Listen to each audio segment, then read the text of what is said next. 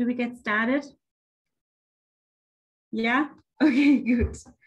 We are very exciting to welcome you to the second session of the Leading Edge Symposium, and today it's all about biochemistry and cancer. So thank you for joining us. This will be a 1-hour session moderated by Dr. Maria Maldonado, incoming assistant professor at UC Davis, and by myself, Dr. Simone Brixius-Anderko, assistant professor at the University of Pittsburgh. So we will have 4 wonderful speakers who will deliver equally wonderful talks, and each talk will be 12 minutes, and then there will be 3 minutes of questions. Talks will touch on the role of RNA in metabolic enzyme in health and disease using omics, structural and chemical biology approaches. You can put your question into the chat, and either Dr. Maldonado or I will read your question, or you can unmute yourself or raise the hand after the respective talk. So without further ado, I'm introducing our first speaker, Dr. Grace Kenney. Dr. Kenney did a PhD at Northwestern University with Dr. Amy Rosenzweig and is now a Merck Fellow of the Damon Runyon Cancer Research Foundation at Harvard University with Dr. Emily Balkes at the Department of Chemistry and Chemical Biology. Grace, we are very much looking forward to your talk.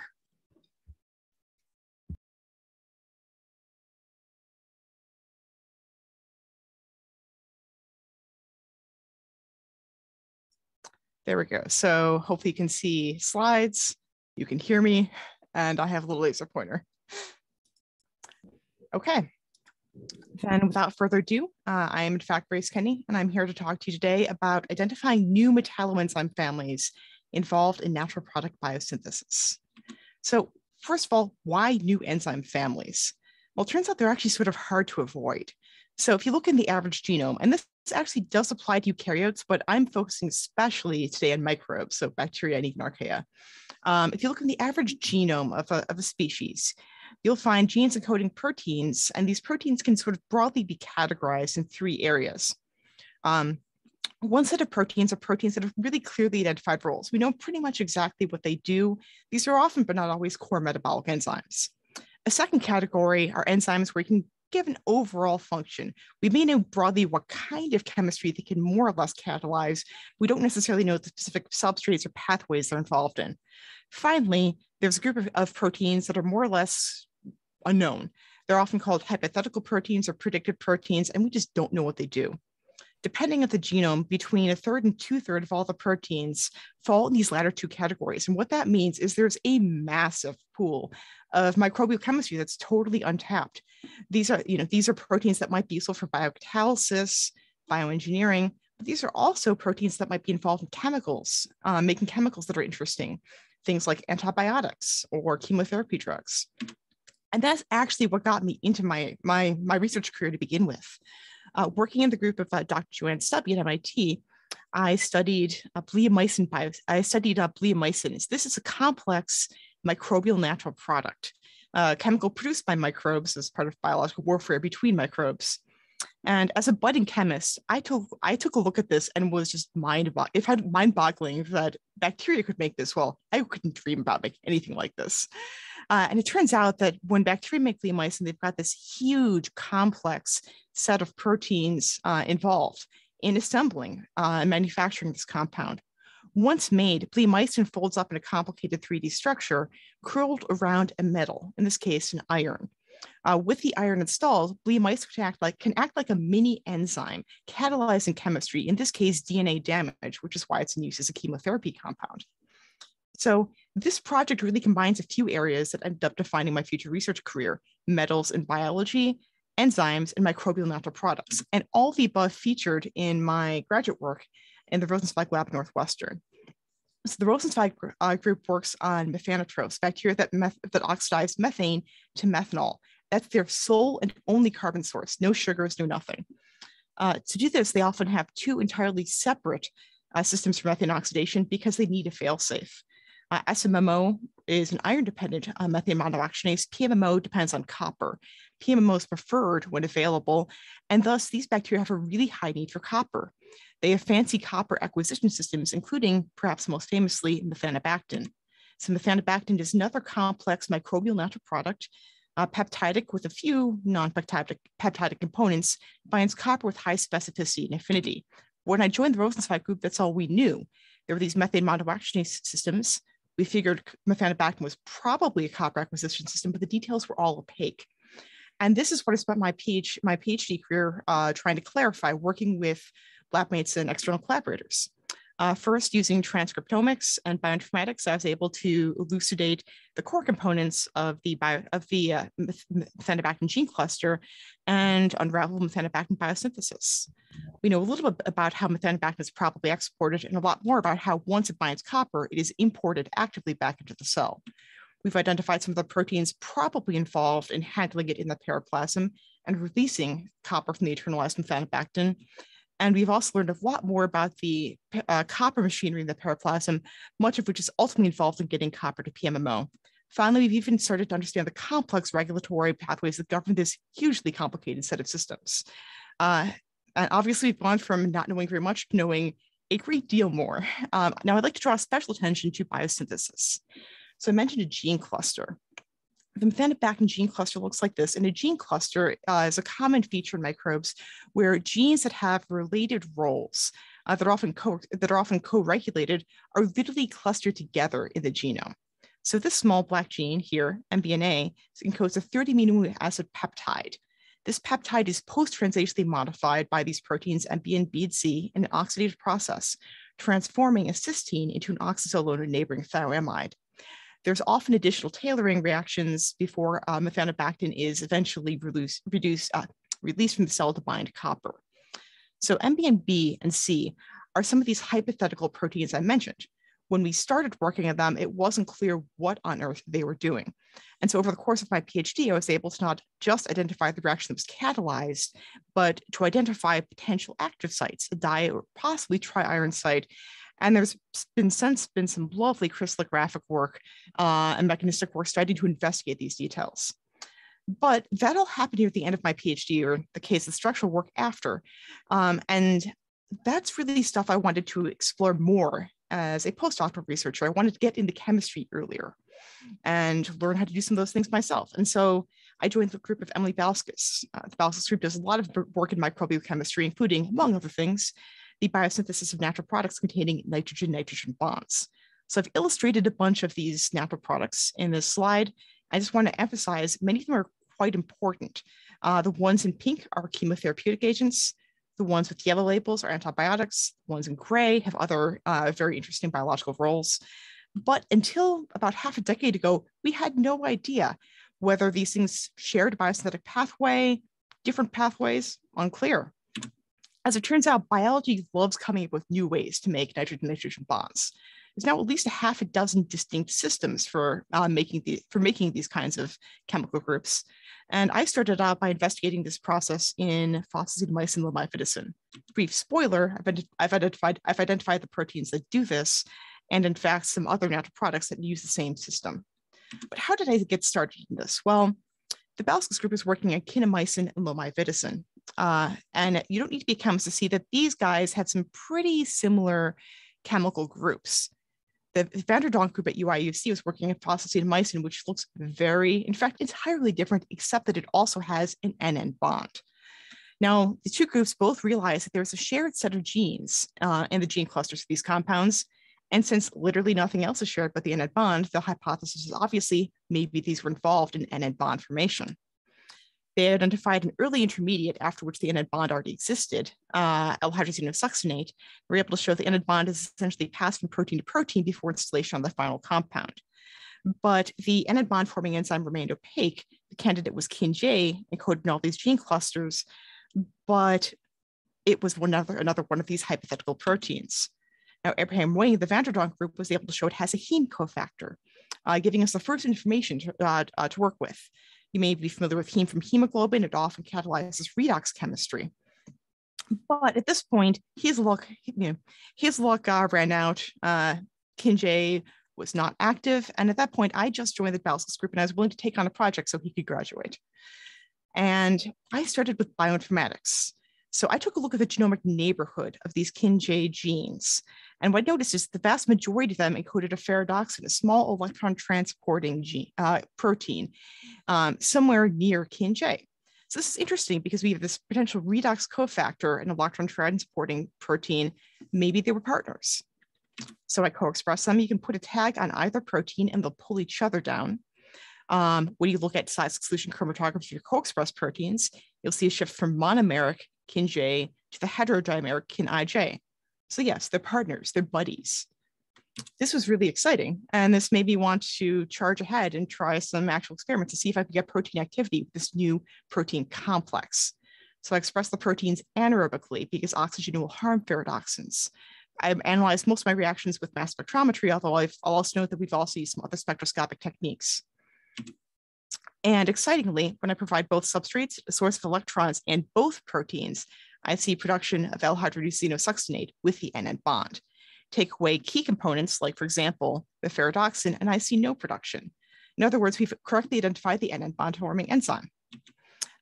With modeling the inevitable alpha fold model, we now know a possible protein fold for the family, a consistent binding site for the ferredoxin partners, and combined with mutagenesis experiments, spectroscopy experiments, experiments with homologs, we've identified a possible active site, not just the heme cofactor, but residues involved in stabilizing the substrates.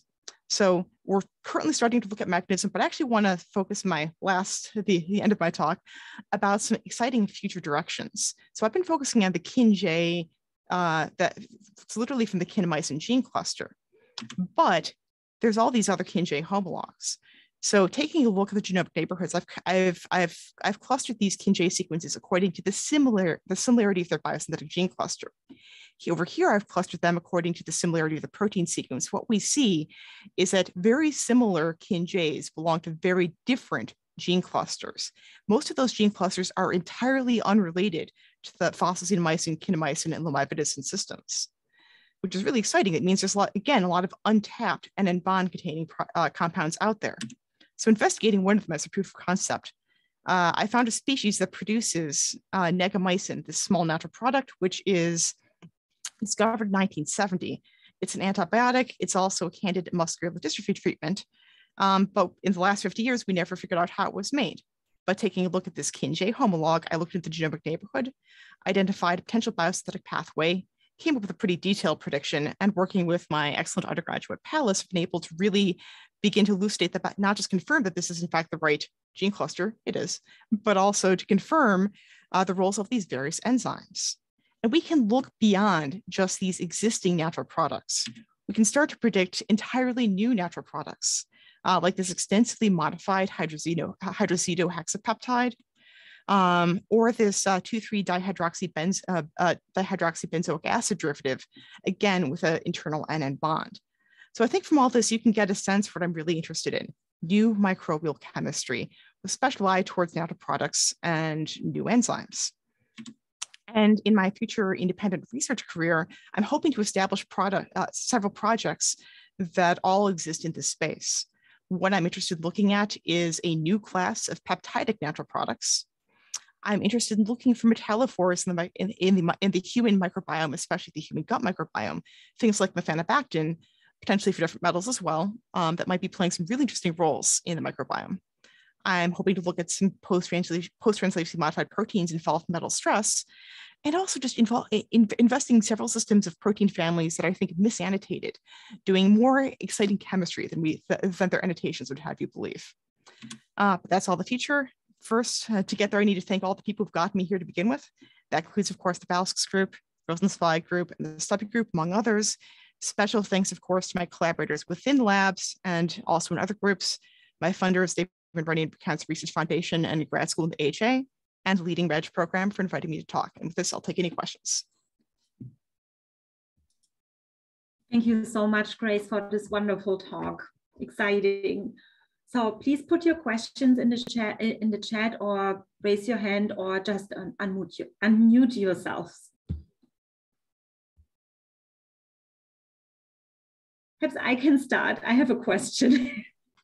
So many microbial species have actually really different redox proteins, like not only ferredoxin, but also flavodoxins and CP, like reductases, which have multiple domains. Is there anything else clustered with KINJ so that you can really conclude that this is the physiological redox partner for this particular protein? The only consistently present redox proteins are all specifically 4-iron, 4-sulfur cluster ferredoxins. With one exception, there's a little subgroup that has flavodoxins present. I have not been able to get those guys to express yet, so TBD on whether or not they're actually playing the same role in real life, but it's definitely intriguing and might have some hints about the redox potential range these enzymes are functioning in. Yes, that's super exciting. Thank you.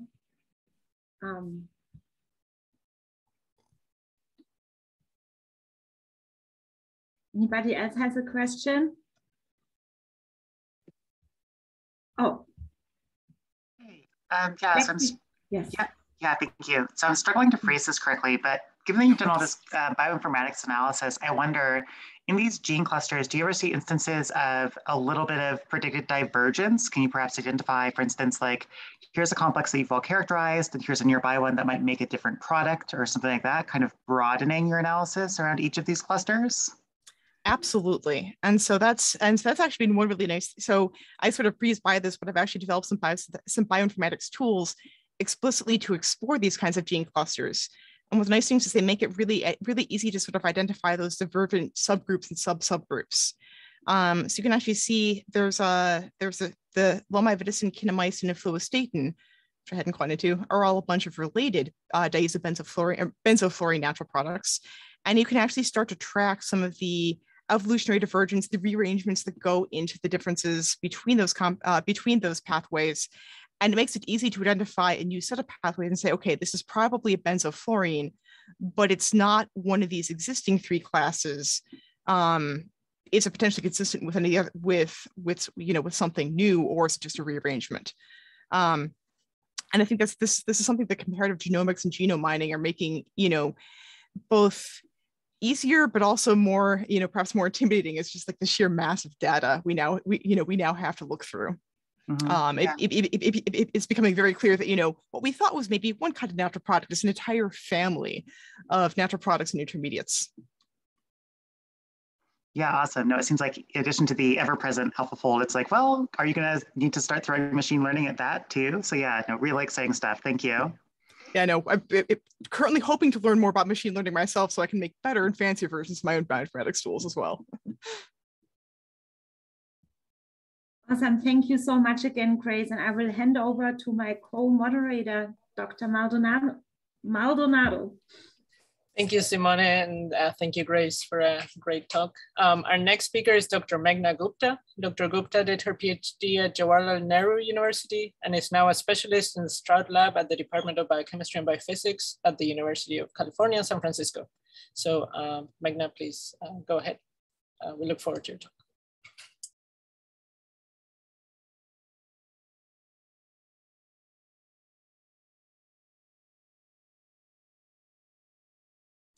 Hi, can everyone hear me? Yeah, thank you. Hi, everyone. Today I'll be talking a little bit about my work on peroxisomal fatty acid transporter and what I have learned from it so far. What are peroxisomes? So peroxisomes are single membrane organelle in our cells, and they are very, very amenable to any cues, environmental cues or metabolic cues in the cell. And they are part of many, many different metabolic pathways, including fatty acid metabolism. And one of the key role which most of the people know about is scavenging free radicals, as it has an abundant amount of catalase inside these single membrane organelles. And to serve this diverse role of peroxisomes, they often interact with other organelles of the cell and participate in metabolic exchange or just physical contact. When there is an imbalance in the peroxisomal metabolism, it results in many different diseases. And a large part of it is not very well understood, that how these diseases are getting manifested. So I started with the fatty acid oxidation part of understanding peroxisomes. So peroxisomes are a hub of many different coenzyme A-based reactions. And as you can see, in addition to various fatty acid metabolism pathways, it also takes part in bile acid metabolism and many ether-linked lipid biosynthesis pathways, which results in metabolites like plasmalogens, etc. Why peroxisomal fatty acid metabolism is important? So when we talk about beta oxidation in the cell, most of us focus on mitochondria. While before us working on this project, even I was unaware of that, what is the exact role of peroxisomes. Our cells produce very long chain fatty acids and branch chain fatty acids as part of different pathways. But there are not many ways to metabolize these types of fatty acids. Peroxisomes actually shorten the length of these very long chain fatty acids and cut off the branches of branch chain fatty acids and make substrates which are good to go via the mitochondrial fatty acid metabolism pathway and result in energy production. A lot of our energy intensive cells and tissues in the body rely on fatty acid metabolism as a source of their energy. I was interested in looking at the gateways of these fatty acids into the peroxisomes, which are mostly ABC transporters. ABC transporters are ubiquitously present on various organelles as well as our plasma membrane. And to have a fully functional transporter, you need 2 sets of transmembrane domains and 2 sets of nucleotide binding domains. While the peroxisomal ABC transporters exist as half transporters, so they need to heterodimerize or homodimerize in order to form a fully functional transporter. I started with ABCD3, which is one of the peroxisomal ABC transporter. The reason was because it is one of the most abundant and has a diverse substrate range. So I thought I will get a broader window of understanding these transporters. So in this overall project, I wanted to understand the conformation map and what is the mechanism of substrate transport using structural biology as a tool for this transporter. Then I wanted to characterize biochemically that how the substrate is transported through the transporter. The third aim, which was even broader, what I started with was looking at the various complexes on the surface of peroxisomal membrane. And one of the projects which came as a serendipitous discovery in collaboration with Walter Lab was that we discovered new interactions via ABCD3 between peroxisome and ER. So as usual, like for structural biology, I started with extracting the protein with detergent. The protein purified beautifully. We were able to get a wild type structure, and the outcome of it was that it makes a homodimer.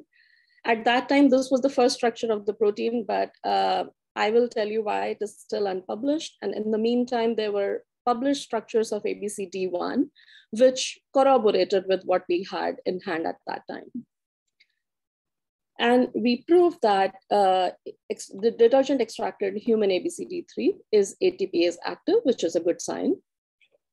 And one of the usual routes to obtain various conformations of ABC transporter in the field is to mutate this Walker B motif glutamate to glutamine.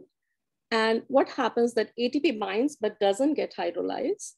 It results in change in conformation because ATP binds, but it cannot hydrolyze, so the transporter doesn't reverse back to inward open conformation. I got the structure, but I did not see a conformation change, and that was a surprise. But one very exciting thing at that time we saw was there was something in the substrate binding cavity.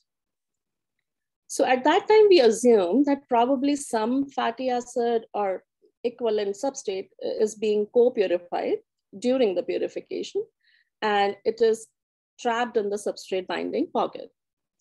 We were able to fit coenzyme A, and sometimes, as it happens, that when we read the literature, we hypothesize as we are working. And one of the hypotheses in the field, so it has been proven in plant orthologs and to some extent human orthologs as well, that this transporter has thioesterase activity. So while it is transporting the substrate, it splits the fatty acid and the coenzyme A. Why it does that? Not known. So the resolution at that time was somewhere around 3.94, and we were able to fit coenzyme A in the central pocket of it. And then we observed that very next to it, there is a fatty acid-like looking density. And at the base of it, there was a cysteine. So it made sense that possibly there's a fatty acid covalently linked to the cysteine, and probably we are seeing thioesterase activity in action. Though we were able to show thioesterase activity in vitro as well by supplementing an external substrate, phytonoyl coenzyme A, we still were chasing this question that why don't we see a conformation change in the presence of ATP in this mutant? And we were in parallel trying to understand the existing structure better. So we collaborated with Ziqiang Guan at Duke University, but we didn't see any fatty acid covalently linked to the C99. And we also gave them a mutant for analysis, which was cysteine to serine mutant. So I thought, okay, let's see what happens to this mutant when we do not add ATP. We were able to get a nice structure. And we were also able to get a slightly higher resolution of the existing structure with ATP. The only difference between these structures was presence of this extra density in the center. So now it even puzzled us more that if it was co-purifying a fatty acid, it should anyway do that. Adding or not adding ATP should not affect that.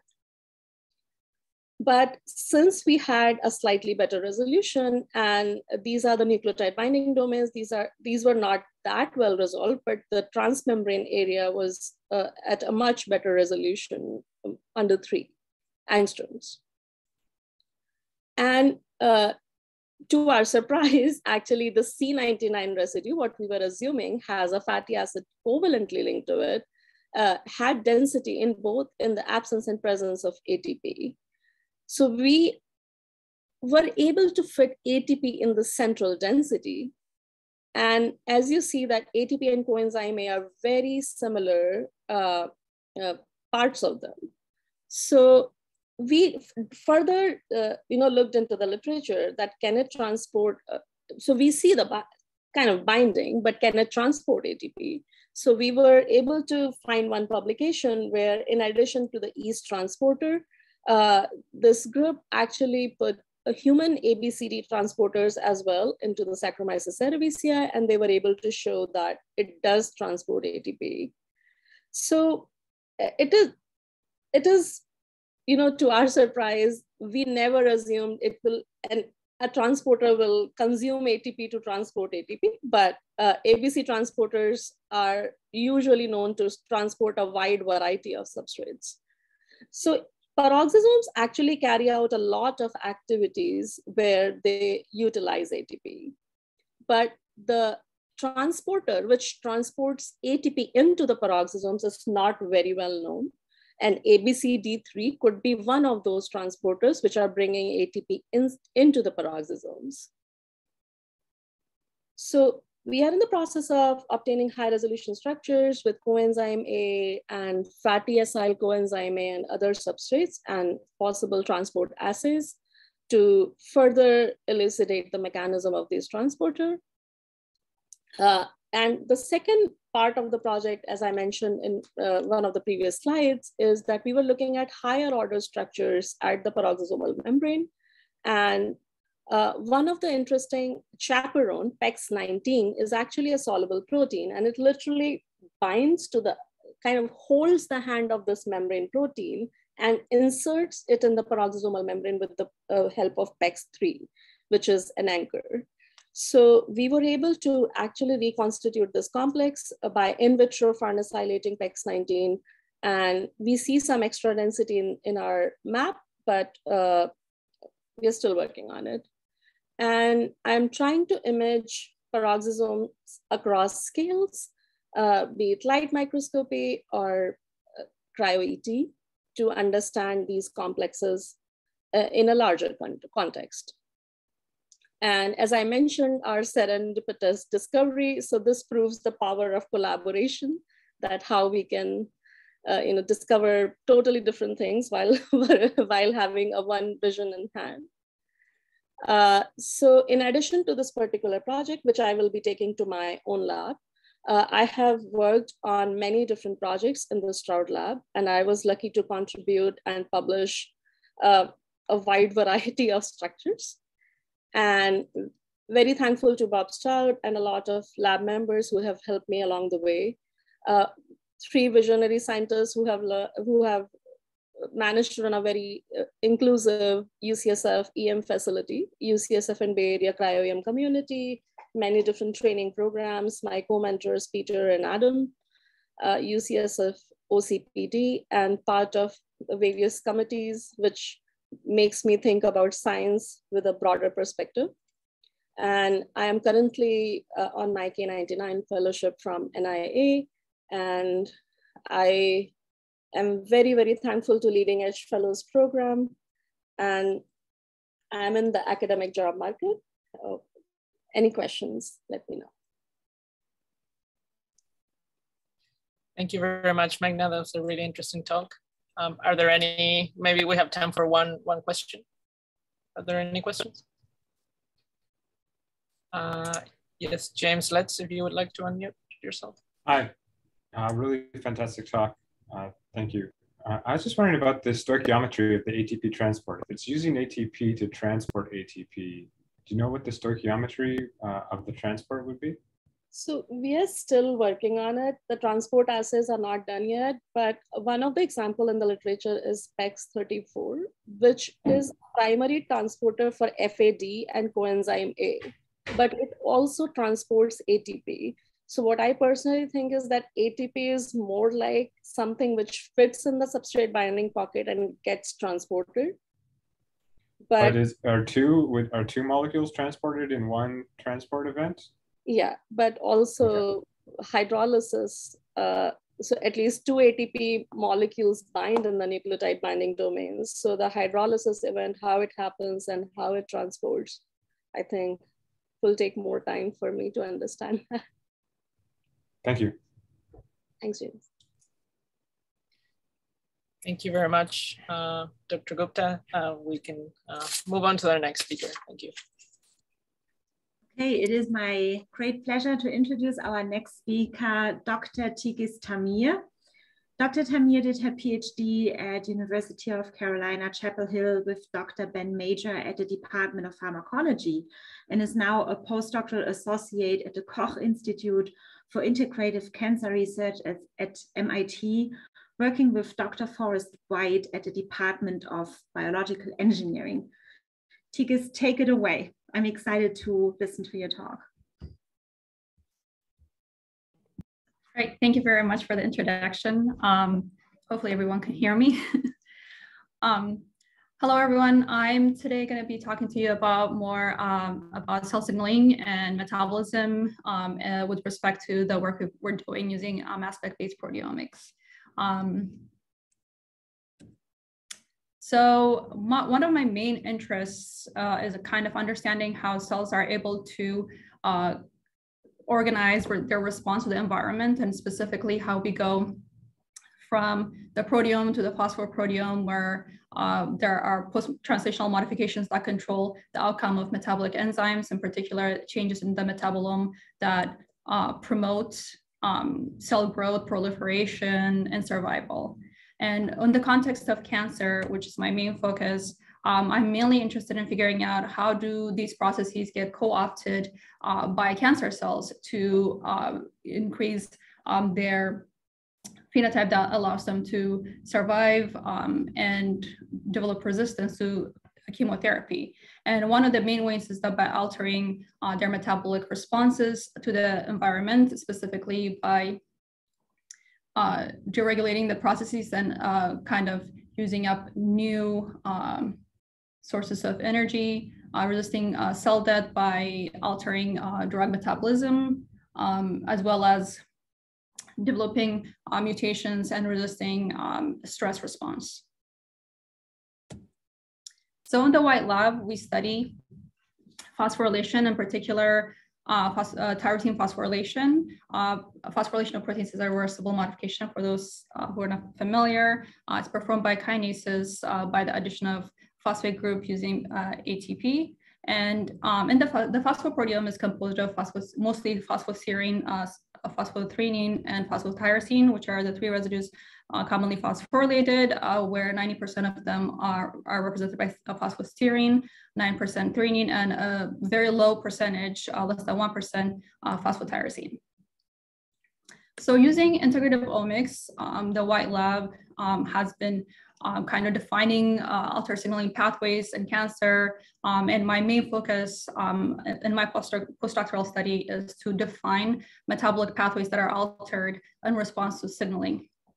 And I'll be using mass spec-based proteomics by taking samples from 2D cultures, cell culture, also mouse models, and patient samples, and trying to use quantitative phosphoproteomics and metabolomics to better define new targets and understand cancer cell response to stress at the systems level. And by doing that, I will be able to define pathways that are drivers of resistance to therapy, in particular at the level of the phosphoproteome. So my main question that I'll be kind of discussing today is, does metabolic enzyme phosphorylation affect function? And if so, how? When I say metabolic enzymes, we're interested in these 7 classes of enzymes.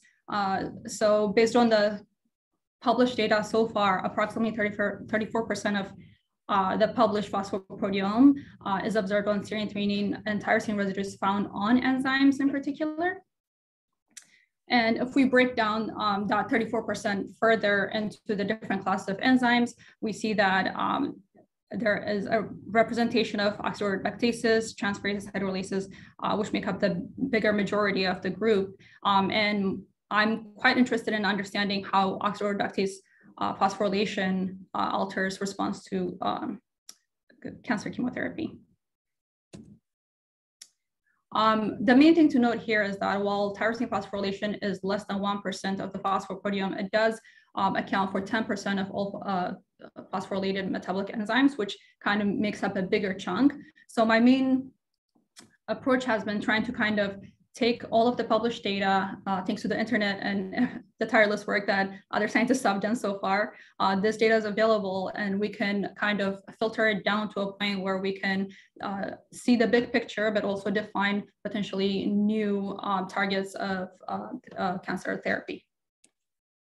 In order to do that, I collected the data from Phosphocyte Plus, which has the phosphoproteomics data available, and structural data from the protein data bank, and then also other sources, the SwissProt and UniProt, to better annotate this phosphorylation of tyrosine on enzymes, and particularly looking at the structural makeup as well as the different pathways these enzymes are involved in.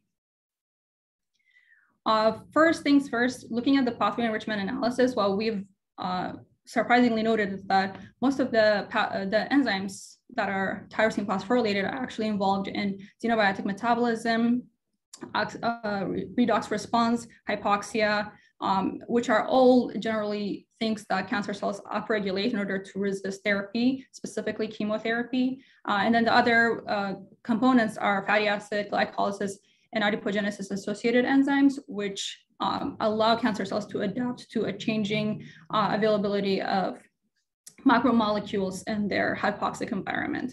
So this was kind of very promising and led us to the next step, which was, well, what does this mean, the structural and functional part? So are these tyrosine phosphorylation sites on metabolic enzymes structurally and functionally relevant? In order to answer that, we took this new filter data set and I asked what the two different questions. First, is, can we use structural modeling to better understand what happens at the site of phosphorylation with respect to the enzymatic function? And here I'm kind of showing you an example. This is a G6PD, which is a linchpin enzyme involved in the pentose phosphate pathway, where there is multiple tyrosine sites found in its cofactor binding site interacting with NADPH, which is important for its catalysis. And then the second approach is to use CRISPR mediated rescue experiments where I express dead Cas9 and a guide RNA that would transcriptionally repress this endogenous enzymes, and then we can overexpress either a phosphodeficient or phosphomimetic version of the enzymes, and then track enzymatic activity using specific enzyme assays as well as targeted metabolomics. So looking at the structural data we collected, as you can note here, this is the breakdown of where the tyrosine sites are located. So these phosphorylated sites are mostly located in active sites and nucleotide binding sites for the majority of the proteins, and some metal binding and some that look like they might be involved in dimerization of the different subunits of enzymes. So this was super promising. But the next question was, well, are all of these structures kind of good resolution, something we can use for the further molecular modeling side of the question? Approximately 60% of the enzymes had really good resolution. Here I'm showing you a density histogram where on the y-axis is the resolution of these different structures, and the density of how many of those structures actually were close to high resolution, which we would consider anything below 4 angstroms. And out of the over 2,100 structures found on 332 enzymes, most of them seem to be within the right resolution for us to further study these enzymes. And then the other aspect is that the local resolution for these enzymes was also much closer towards the 2 angstroms with difference of free and R value of being approximately below 0.05. So this was super interesting, and now we have very many enzymes to evaluate. I kind of wanted to give you an example just with your appetite and leave on a cliffhanger. So one of the examples is actually GSDP1, or glutathione enzyme that binds glutathione and is phosphorylated on 3 distinct sites within the glutathione binding domain. So it has multiple sites, multiple tyrosine sites. Here I'm showing you tyrosine 7, 64, and 109. And this has been so far published to be important for catalysis. Specifically, the presence of these tyrosine sites increases the negativity of the binding domain. But in terms of recording in progress, in terms of the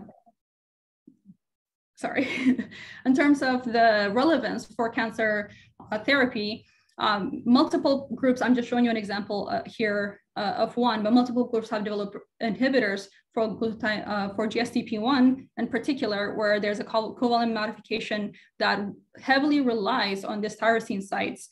So it would be interesting to know what happens when these sites are phosphorylated, when there are drivers, oncogenic drivers that specifically phosphorylate sites, such as epidermal growth factor. And then another study that also came out suggested that GSDP1 drives a triple negative breast cancer metabolism and growth, and that using different types of GSDP1 inhibitors reduce cancer cell survival in TNBC cells, but also reduce tumor burden in xenograft mouse models when treated with this GSDP1 inhibitor. So this suggests that there is a potential for using these specific enzymes for therapy. So the next step is going to be kind of defining what is the role of these tyrosine residues with respect to interaction with cofactors, coenzymes, and substrates, and specifically if that is how they, the phosphorylation events can provide regulation of metabolic output. So far I've told you about tyrosine modification being important on metabolic enzymes, specifically with my interest of oxidoreductases and their phosphorylation status in cancer cells. The next steps would be to do molecular modeling to determine what the importance of these sites are for catalysis or changes in transition state of enzymes. And then obviously the next questions are more of like the therapeutic approach. So does the gain or loss of these tyrosine sites alter their function? And can we classify that? But also what pathways are regulating this specific enzymes, especially oxidoreductases that promote resistance to therapy and are key players. And my plan for my future work is to use this platform as well as additional mathematical modeling as well as molecular modeling to better define what it means for these sites, for these specific enzymes to be phosphorylated, and whether that is something we can generalize over a group or a class of specific enzymes. And with that, I would like to thank my mentor, Dr. Forrest White. He's been such an advocate and a very phenomenal mentor so far. And I also want to thank the rest of the lab. They've been very helpful and kind of provided a collaborative environment. And then I want to thank my two undergrads. They are phenomenal freshmen, Abia and Sabrina. Abia has been doing the computational work and Sabrina has been doing the experimental work with me, and it's been wonderful. And also the Koch Institute and the MIT Center for Precision Cancer Medicine have provided funding and also support. My additional supports are through the Boris Wellcome Fund PDEP program and the diversity supplement from NCI. And I would also like to thank the Leading Edge program for giving me this opportunity. And with that, I'll take questions. Thank you so much, Tigist, for this wonderful talk. So we have time for a short question, maybe. If you want to put your question in the chat or raise your hand.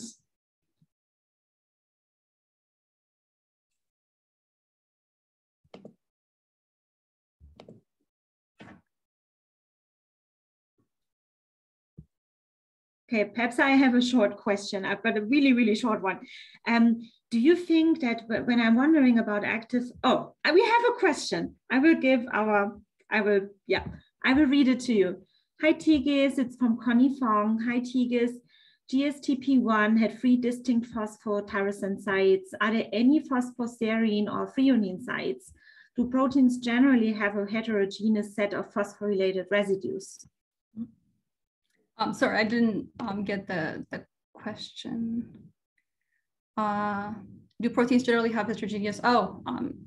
Yes, they do. The main focus for the postdoctoral side of my work is going to be on the tyrosine residues, but definitely this is also obviously there for serine and threonine residues. I think tyrosine residues currently are very interesting because of the bulky aromatic group and them being structurally important for most of these enzymes.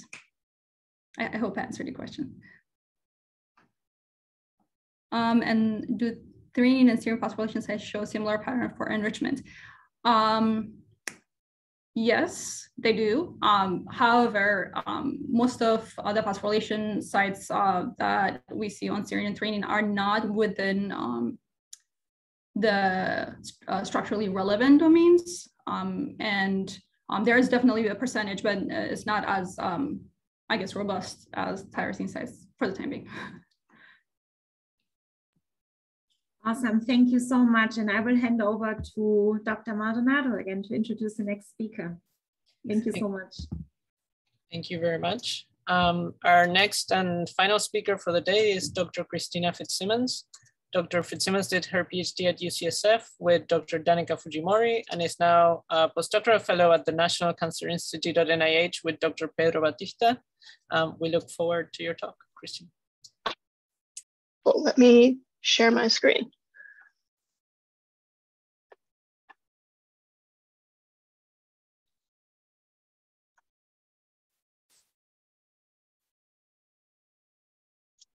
Wonderful. Can everyone see my slides? Excellent. Well, thank you so much for the introduction. And as Maria said, my name is Christina Fitzsimmons. I'm currently a postdoc in the Batista lab at the National Cancer Institute. And I'm going to be talking to you today about some of my postdoctoral work, looking at the intersection of metabolism and RNA modifications in cancer, as well as highlight some of the challenges that I would like to address in my independent lab. So each cell controls when and how its genes are expressed. And this balance can be regulated at many levels. So coming from a chemistry background, I became very interested in how small chemical modifications to these macromolecules affect regulation of gene expression and the roles they play in different cell types.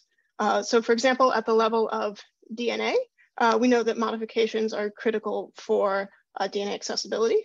We also heard a nice example just a few minutes ago about the roles of post-translational modifications, the roles of protein phosphorylation and it plays in cells. And so here I'm going to be focusing on the role of RNA modifications in cells. And in particular, one of the modifications that I'm really interested in is this N6-methyladenosine, or M6A. And I'll be representing it here throughout the talk as this kind of red lollipop cartoon. So what we know about M6A is that it's the most abundant internal modification on mRNA, and it plays an important role in a number of downstream processes. So the functional consequences of this modification are modulated through RNA binding proteins, or readers. And as I said, this plays a role in a number of processes, including things like splicing, protein translation, and a number of diseases. Now, if we take a step back, this modification is installed through the actions of a writer complex. And this writer complex comprises the catalytic core of metal 3 and metal 14. And this complex uses the small molecule S-adenosylmethionine to install the modification. And then finally, this modification can be dynamically regulated, and it can be removed through the actions of some of these eraser proteins. So these are things that like FTO and ALK-BH5, which use oxygen and alpha-ketoglutarate to remove the modification. Now, of course, these modifications and these processes don't happen in a bubble. And one of the things that I've been really interested in understanding is how cellular metabolism can impact these processes. So the availability of cellular metabolites can impact reactions. As I mentioned earlier, the writer complex uses S-adenosylmethionine to install the modification, and the erasers use alpha-ketoglutarate to remove the modification. And the availability of metabolites can really change depending upon the conditions within a cell. And these metabolites are part of essential cellular pathways. Thus, you can imagine if you dysregulate any of these pathways, you can dysregulate these enzyme processes. And so the question that I'm really trying to address here is, what impact does altered metabolism have on M6A modifications? And so one of the places where we can study altered metabolism is in cancer. So altered metabolism is a well-characterized hallmark of cancer. And one of the ways that this can happen is through mutations to enzymes in the TCA cycle. These are mutations to isocitrate dehydrogenase, succinate dehydrogenase, or fumarate hydratase. And you can see, in fact, that these TCA mutations are very widespread in a number of different types of cancer. And one of the things I want to highlight, although I don't have time to talk about today, is how certain mutations are more common in certain types of cancers. And the reasons for this are still somewhat unclear. But one of the things that we do know is that for all of these mutations, mutations to these TCA enzymes will alter the metabolic flux of the TCA cycle and lead to a buildup of metabolic intermediates. And these metabolic intermediates can have downstream effects on things like cellular growth, signaling, and what I'm interested in, which is this metabolic epitranscriptomic crosstalk. And so today, I'm going to focus on the effects of mutations in renal cancer. So as a model to study this crosstalk, I've chosen to focus on this renal cancer that has mutations to fumarate hydratase. And this is a hereditary form of renal cell carcinoma. So previous research has shown that this renal cell carcinoma is highly aggressive, that readily metastasizes. So all of these dark spots that you see on the PET scan are sites of metastasis in the patient. And even with extensive monitoring, patient prognosis tends to be quite poor. So we have an immortalized cell line from these patients, and this has a loss of fumarate hydratase. So I use this patient-derived cell line to create an isogenic pair of cells that contain either the mutant or the wild-type versions of fumarate hydratase, and then use these cells to kind of ask questions about this metabolic epitranscriptomic crosstalk. So by Western blot, when we look at these cells, we can see similar levels of fumarate hydratase expressed between our wild type and our mutant cell lines. And then to further characterize the cells, I performed metabolite mass spectrometry to look at the levels of various metabolites. And we can see here, when we look at the level of fumarate, the mutant cells have a similarly high level of fumarate as that of the parental cells, making them quite well matched. Whereas in our wild type rescue cells, we have a very low level of fumarate, and this is comparable to other non-cancerous kidney cell lines. So now that we've kind of established the system, I can ask, how does accumulation of fumarate actually impact the modification in our cells? So I performed RNA mass spectrometry, measuring the levels of M6A in our cells. And I observed significant differences in the levels of M6A between the mutant and the wild type cells. And these differences that we're seeing look small, but they are in line with the levels of change that other people have seen when they knock out the enzyme. So one of the questions that I had was if changes in M6A also might be due to changes in the expression of the writers and the erasers. And in fact, we do not observe any changes in either the writer or the eraser expressions. This is kind of further supporting our hypothesis that fumarate is inhibiting these erasers. Now, mass spectrometry is wonderful, and it gives us a lot of information about the global changes. But we really wanted to ask the question of how can we look at this in a more transcript-specific way? So we performed M6A immunoprecipitation to look at how these M6A sites were changing on a more transcript level. So here I'm showing you a volcano plot, looking at changes in some of our high confidence M6A peaks. So of these approximately 19,000 peaks, we observe around 1,100 of these here on the right-hand side that are upregulated in the mutant. And this corresponds to approximately 900 genes where we see changes. And then on the right-hand side, there are about 450 peaks, which again corresponds to about 300 genes where we see changes in peaks. Interestingly, these 1,100 or so peaks have approximately 800 peaks that are found exclusively in the mutant cells, while the rest are kind of shared between the wild type and the mutant. And so, of course, we were interested, what are these transcripts with changes in M6A? But when we look in greater detail at the M6A IP data, we observe a number of transcripts that are associated with things like cellular adhesion, actin-related processes, including peak changes in things like vimentin and SNIL, which are known markers of this epithelial to mesenchymal transition. We also see changes in some of these genes associated with signaling pathways, such as the AKT and the Wnt signaling pathways. And now both of these are known targets of M6A in other cancers, and these signaling pathways are also frequently dysregulated in cancers. So taken together, we think this might play a role in the development of these mesenchymal characteristics and the aggressive phenotype that has been observed with this cancer. And so as I mentioned, we know that this hereditary kidney cancer is highly aggressive, and we've actually been able to observe this in our isogenic cell line system using a transwell assay to measure invasion. So we plate cells in the top chamber of a well, and after 48 hours, we can measure cells that have invaded to the bottom. And so when you look here at the mutant cells in the presence of this chemoattractant, we see that the cells are very highly invasive. And of course, this is preliminary data, but based on our IP results and some of the things that we've been seeing with these EMT phenotypes in the IP data, we're really excited to kind of measure the impact of these M6A writers and erasers on some of these tumorigenic phenotypes. So just kind of wrap up some of the work that I've told you about here today. I've told you that, in this system, we observe M6A changes on a number of transcripts, and a lot of these are associated with EMT and signaling. So one of the things that I mentioned we're working on again right now is looking at where we knock out or overexpress the M6A writers and erasers, and then measure the tumorigenic phenotypes and things like these wound healing or the invasion assay that I just mentioned. Finally, these enzymes have different sensitivities to different metabolites. And as I mentioned, renal cell carcinomas, we see mutations in both fumarate, hydratase, and succinate dehydrogenase. And so looking kind of at the molecular level to compare the signatures of these different renal cell carcinomas might help us gain some insight into some of this metabolic crosstalk that we're seeing. And so, I've spoken to you today about one modification in one cell type, but in my independent research program, I'm really interested in continuing to explore this metabolic epitranscriptomic axis.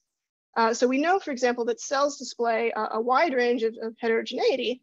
And so how do changes in cells' environment impact chemical modifications that are observed on RNA? So as I said, I mentioned some of our work looking at FH and SDH renal cell carcinomas, but this can also have, an effect when we look at other factors such as levels of iron or hypoxia within the cells. Secondly, we know that there's a large diversity of modifications, but there's still some challenges when it comes to mapping modifications and measuring stoichiometry. So, with my chemistry background, I'd really like to develop quantitative approaches to characterize these modifications. Using my background in mass spectrometry, as well as some of these newer technologies like nanopore sequencing to really get at and characterize what these modifications are doing in the cells. And then finally, one of the things that's really interesting is, again, I've spoken to you today about one modification, but we know that there are many modifications. And so how do these modifications synergize or antagonize each other to exert their effects in cells?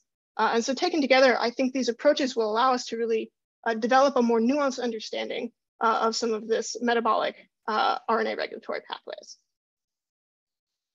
And so finally, I'd like to take a moment and acknowledge Dr. Pedro Batista, who's a wonderful mentor, as well as other members of the Batista Lab. In particular, Dr. Mariana Mandler has been a lot of help on this project, as well as the rest of the LCB for being a wonderful place to do science. I'd like to thank our collaborators in the mass spec and the genomics course, as well as postdoctoral funding from the American Cancer Society, and Leading Edge as well, again, for allowing me an opportunity to share my work with you today. So I've included my contact information at the bottom, but of course, I'd always also be very, very happy to answer any questions that you have here today. Thank you. Thank you very much, Christina. That was a really great talk. Are there any questions? We have time for a couple of questions. Feel free to raise your hand or write it in the chat. Maybe I can start with a kind of a broad question just out of curiosity. I was wondering if you could tell us a bit about this crosstalk between different types of RNA modifications and whether you see any changes of other modifications in the cell line that you were looking at. Yes. So not just M6A, but interaction with others. Yeah, so primarily I've been focused on looking at M6A, although I've been interested kind of more recently in looking at crosstalk with M6A and one of these other common modifications of the M5C, the 5-methylcytosine. So the work is still quite preliminary. We've been kind of looking at the role of these and interested in how they might be talking to each other. We've also been interested as well in some of these other RNA demethylase enzymes because they would also be inhibited by some of these fumarate and succinate accumulation. And so we've been looking at how tRNA modifications might be changing as well. So that work is still ongoing. So I don't have any good answers for you yet, but it is something that we're definitely interested in.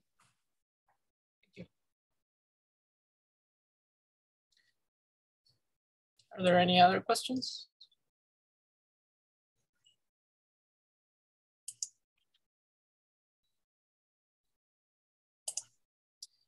There's a question from Grace Kenney. Are the writer eraser systems that connect to other metabolic systems, for example, maybe acetylations, which would depend on AC-CoA, and have you been looking at them? Yeah, so one of the projects that we've been thinking about in the lab as well is some of these changes in S-adenosine, so the methyl donor. There are other labs that look at acetyl-CoA and the role that that plays, and they're doing great work. So Jordan Meyer's lab at the NCI also looks at acetyl-CoA.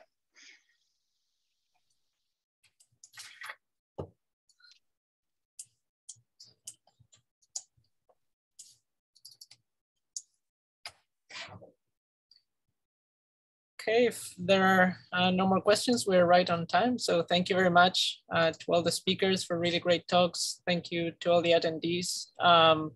Thank you for joining us today. And we hope to see you again for our next session, which will take place this coming Monday, Monday, July 11th at 12 noon Eastern, 9 Pacific, covering genomics and developmental biology. And just to remind you that we have leading edge sessions every Monday, Wednesday, and Friday throughout July. So we look forward to seeing you there as well. Thank you very much.